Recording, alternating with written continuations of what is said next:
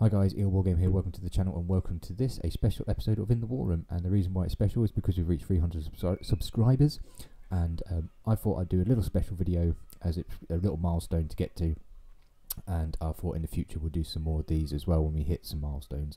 So this is basically a special, it's pure fun, it's in regarding to the gameplay or in regarding to the tactics going to be used in this, but this is basically looking at infantry tactics and organisation, and the first one we're looking at is the British Army. But we're going to look at the British fighting platoon, and yeah, I just thought, you know what, we can take a look at the historically accurate representation of them and see if we can mimic and represent it on the bolt action table. Like I said, this is just pure fun. You're probably never going to use this in a game of bolt action, but I might do at some point. But we're just going to take a look at it and see how we can incorporate it into our game if possible. So it's not going to be like a tournament type playing tactic. This is just pure simple fun. So I hope you guys enjoy it. Let us know what you think in the comments, but let's dive in and enjoy the chat. To begin with, we're going to be taking a look at the British Infantry Platoon organisation set out in 1944. As part of this topic, we're going to take a look at how we can mimic the organisation and tactics involved historically and incorporate them into our games of bolt action, to which, by the end, we'll be able to field an accurate or close to representation of the British Infantry fighting platoon. For all armies, the infantry are the backbone of the fighting power, and all are organised in various ways. For the British, it's the infantry platoon, or broken down into sections. Other armies may refer to these as squads, but for the British, we refer to them as sections. We will first take a look at the foundation of an infantry platoon by discussing the section in detail. The infantry section, or rifle section as it's known, will consist of 10 men. It's important to note that during the war, the section may find itself in a strength of 8 men. There are various reasons behind this, from casualties, wounded men, leave, or sick soldiers. We'll sometimes see a section reduced to 8 instead of 10. However, when a section is reduced to 8 men, it's still operationally effective and capable of fighting just as if it had a strength of 10. For this example in this video, we will be looking at the strength of the section as if it had 10 men. In command of the section is a corporal, known as a section commander. He is armed with a stem gun, carrying its relevant ammunition, and his responsibilities are for the entire section, leading it and controlling its fire during combat situations. The bulk of the section was made up of 6 riflemen, armed with Enfield rifles number 4, carrying 10 clips of 5 rounds, plus 2 Bren gun magazines. The riflemen were the assaulting and main fighting body of the section.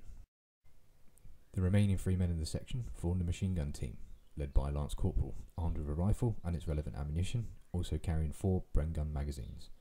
His responsibility was for controlling the team, direction and rate of fire from the machine gun. Also, he will assist the section commander in commanding the section. Machine gunner number 1 carried the Bren gun and operated it, carrying 5 magazines, and was responsible for the upkeep and maintenance of the weapon. The third member of the machine gun team carried a rifle and 4 Bren gun magazines. His responsibility was to keep the machine gun supplied with ammunition and assisted in the maintenance and upkeep of the weapon. In a platoon, there will be 3 of these sections, which is led by a platoon HQ section of 6 men. Commanding this section was the platoon commander, with a rank of 1st or 2nd lieutenant. He was armed with a revolver, binoculars, map and compass, and a signal pistol. His assistant in command was the platoon sergeant, armed with a rifle and its ammunition. He also carried a map, compass, and binoculars. Responsibilities included commanding the platoon should the commander become injured or become a casualty. 2 other members of the HQ section were the runner and signaller. The runner was armed with a rifle, ammunition, and a bicycle. His job was to relay messages to the section commanders from platoon commander, and also relay messages to other platoon commanders. The signaller was armed with a rifle and radio. He would be in command of the radio and be in contact with the company commander. The remainder of the HQ section formed the 2-inch mortar team. It was led by a lance corporal armed with a rifle, carrying HE and smoke rounds. Mortar number 1 carried the mortar and was armed with a stem gun, carrying HE rounds and smoke rounds, responsible for directing and firing the mortar. Mortar number 2 was armed with a rifle, carrying HE, smoke, and was responsible for loading the mortar and cleaning. The whole platoon would consist of a HQ section of 6 men and 3 sections of 10, with a rank structure of 1 officer, 1 sergeant, 3 corporals, 4 lance corporals, and 30 privates. Next, we're going to take a look at how we can organise the British Infantry platoon into our game of bolt action. With the generic reinforced platoon outlined in the British Army's book, we are capable of recreating such a platoon we discussed. To begin with the HQ section, to note, we are assuming that all ranks are of the regular rating. The platoon commander slot will be taken up by a first or second lieutenant with 2 regular soldiers consisting of the sergeant and the runner. The signaller will take up the role as a forward observer with a regular soldier representing the mortar team lance corporal. For this reason, the remainder of the HQ platoon make up a 2-inch light mortar team who are unable to take an additional man for the spotter. To fit the platoon as close to the outlined generic list is how we can represent our fighting platoon HQ. Our signaller is the forward observer, must be visualised in as relaying messages to command HQ, allowing artillery or airstrikes to be called in. 2 of our infantry sections then make up the generic slots. All sections are of the strength of 10 men with the following equipment: 1 submachine gun, 8 rifles and 1 light machine gun. Our third section will form the additional slot to the reinforced platoon selection. Again, 10 men, 1 equipped with a submachine gun, 8 rifles and 1 light machine gun. Section Tactics. British infantry perform various formations and fighting tactics. However, for a game of bolt action, this can be difficult to represent or achieve due to game rule restrictions. We can, however, represent a section assault tactic. To be able to do this, we must first alter our reinforced platoon organisation to the following. HQ selection remains the same, along with the mortar team and forward observer team. However, for our infantry selection slots, we have to create additional slots to break our section up into fire team or assaulting team. Our 2 compulsory infantry slots will be formed from the entire section of 1 section. The first, a 5-man team, 1 with an SMG and 4 rifles.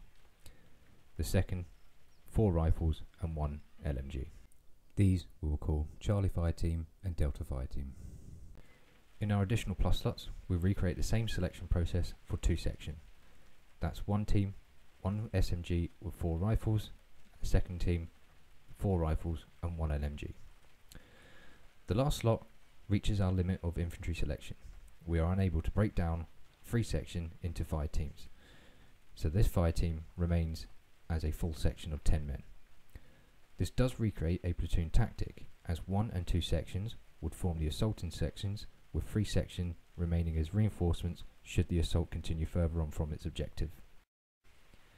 If, however, we are to use a theatre force selector that allowed for 4 additional infantry slots in a platoon organisation, we could break down 3 sections into the same 2-man fire teams as 1 and 2 sections. The reason behind breaking our section down into 2 fire teams is as follows.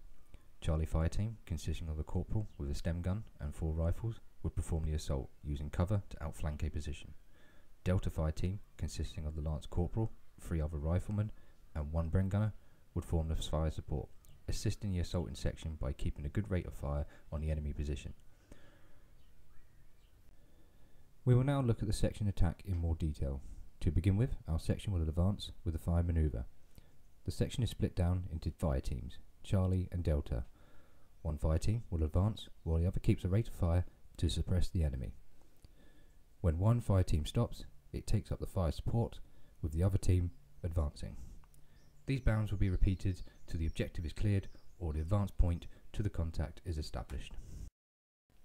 To assault the position, the section commander will order his lance corporal and Bren gun team to suppress the enemy position, while he and his team flank left or right. In this example, our section is going to use the hedge on the right as cover. Once level, the commander will order his team to fix bayonets, and he will lead the assault.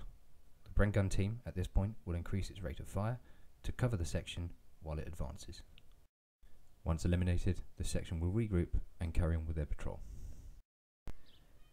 This section level attack can be performed on a platoon level. In the next example, we're going to look at how the whole platoon will conduct an assault. Our platoon then will advance in a triangle or arrowhead formation.